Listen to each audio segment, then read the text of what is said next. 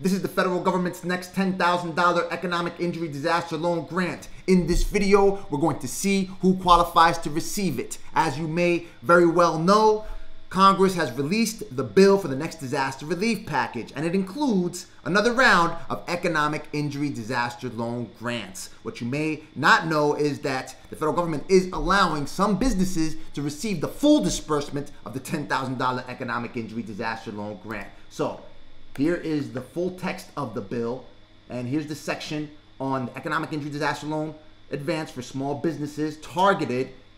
Just take a look at some definitions so you could put everything into context. Covered entity, it's for covered entities, the full disbursement of $10,000 grant. So that applies for a loan under Section 7B2. In other words, for the economic injury disaster loan. These are the requirements you have to fulfill in order to receive the full $10,000 economic injury disaster loan grant. Otherwise, you can still be eligible to receive an economic injury disaster loan grant at the $1,000 per employee, or whatever amount is at the discretion of the Small Business Administration. Is located in a low-income community, and that's defined by IRS Section 45D. We'll take a look at that shortly so you can actually get an understanding as to what the federal government refers to as a low-income community. Has suffered an economic loss of greater than 30% during an 8-week period between March 2nd, 2020 and December 31st, 2020, and employs not more than 300 employees. So, if you operate a business that is in a low-income community that has suffered a revenue loss of greater than 30% during an 8-week period between March 2nd, 2020 and December 31st, 2020, when compared with an 8-week period prior to March 2nd, 2020 or in 2019, and you employ less than 300 people, then you will qualify to receive the full disbursement of $10,000 economic injury disaster loan grant. And if you received only part of this $10,000 economic injury disaster loan grant, for instance, you received a grant of $1,000 per employee, you're a non-employee firm, according to the Small Business Administration, you only received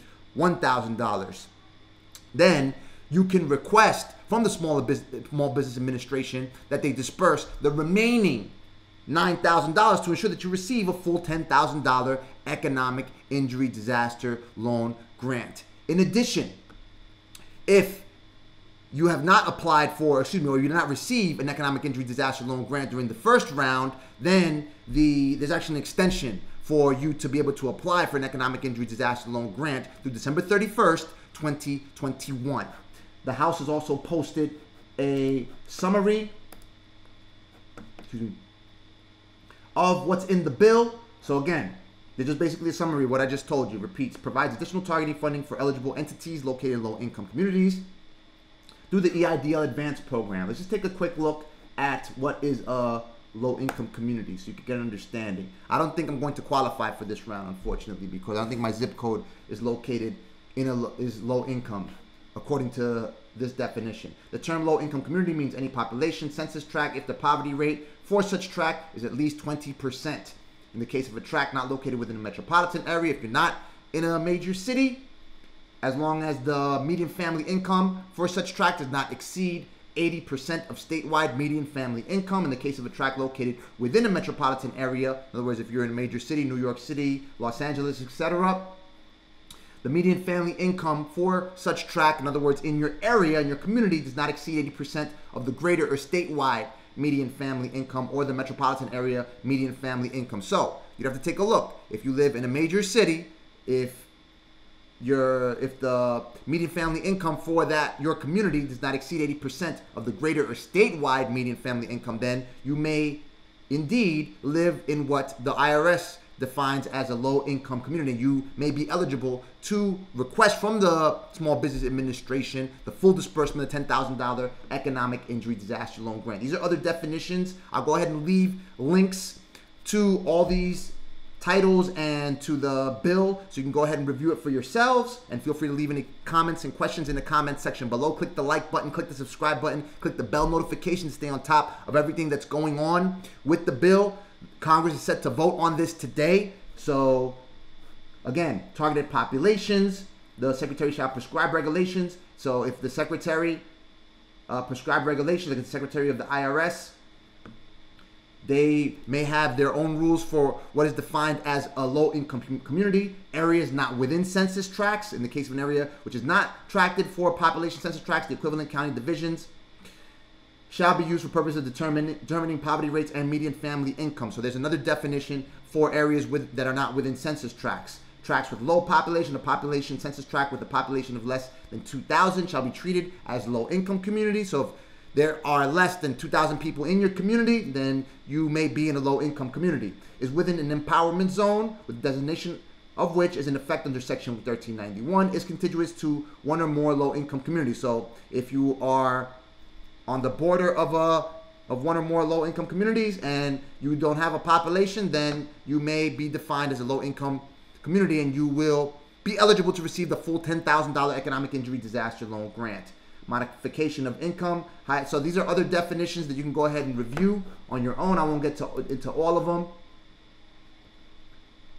The summary, as you know, also tells you about the $600 stimulus check, survival checks, that goes to individuals who make up to $75,000, families, people who file jointly that make up to $150,000 according to their previous tax return.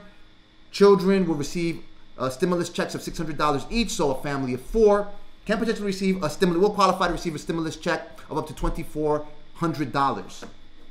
And for unemployment insurance benefits, you know that there's going to be, well, this actually gives you more information on the economic injury disaster loan grant. Let's go ahead and finish coverage on that.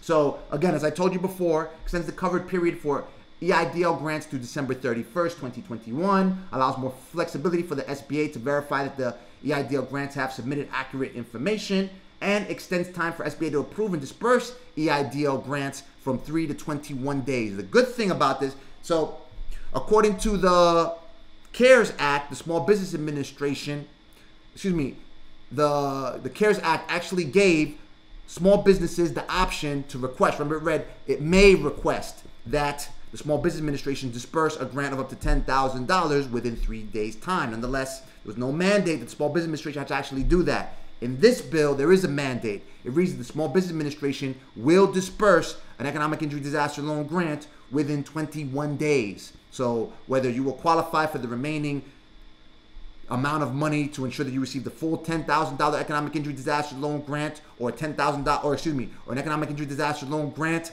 at an amount that is under the discretion of the Small Business Administration. The Small Business Administration will have to disperse that grant within 21 days, whether you are approved or rejected for an economic injury disaster loan. Repeal Section 110E6 of the CARES Act, which requires PPP borrowers to deduct the amount. So,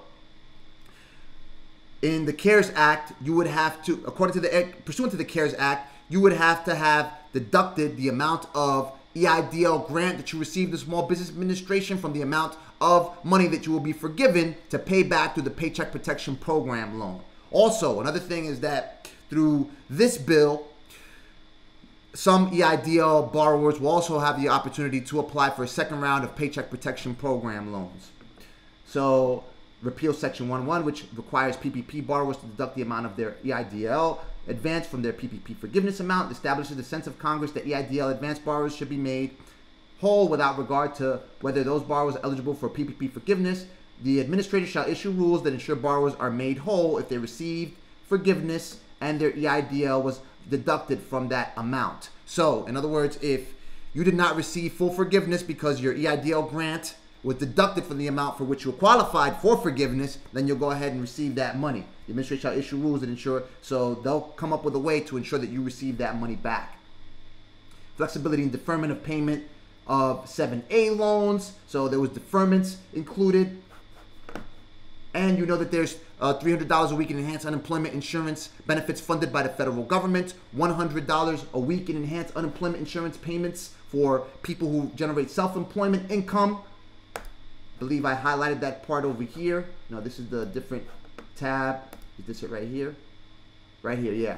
So provides a federally funded $100 per week additional benefit to individuals who have at least $5,000 a year in self-employment income, but are disqualified from receiving PUA because they are eligible for regular state unemployment benefits. This mixed earner supplemental benefit would be added to the FPUC and would terminate along with it on March 14th, 2021. So these enhanced unemployment insurance benefits, they'll go on for an additional 11 weeks. Drop your comments in the comment section below. Watch this video right here for more stimulus and grant coverage. Click the like button, click the subscribe button, click the bell notification. I'll keep you updated with any new developments in regards to the voting and passage of this bill, which is expected by tonight. Talk soon.